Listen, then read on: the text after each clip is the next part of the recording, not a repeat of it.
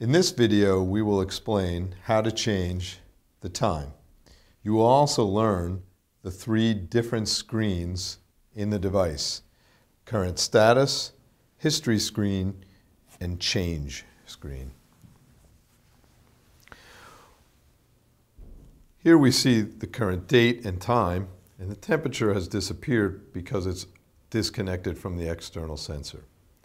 When we press the read button, we can see the high temperature today was 7.2 and the low temperature today was 5.6.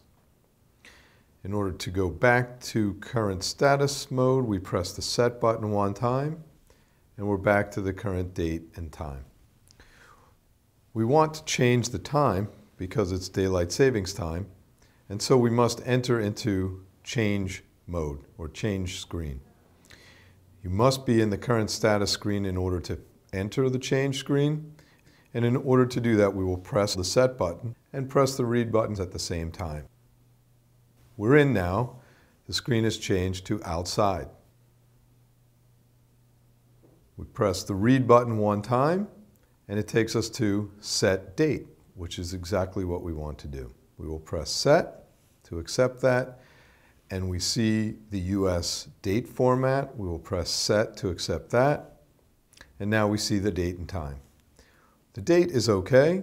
We will accept the dates going across and come down to the clock by pressing set to accept March and the 2 and the 5 and the 1 and the 4. Now we're down here at 16:09, and we want to change that to 15:09, which is 3:09 p.m.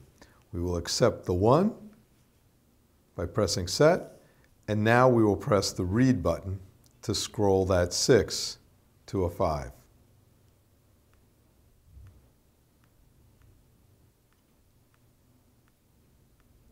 If you go beyond, simply keep pressing the read button until you get to the desired number, which is 5.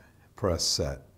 And the minutes are fine, so we will accept the 0 and we will accept the 9, and the device automatically goes to current status screen.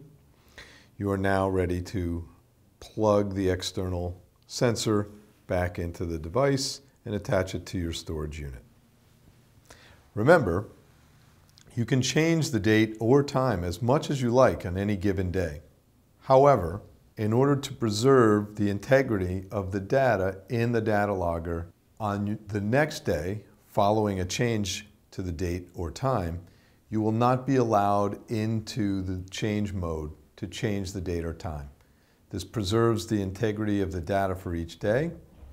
And if you have noticed that you've made a mistake or want to change the date and time, you simply wait until after midnight, and the next day the device will allow you back in.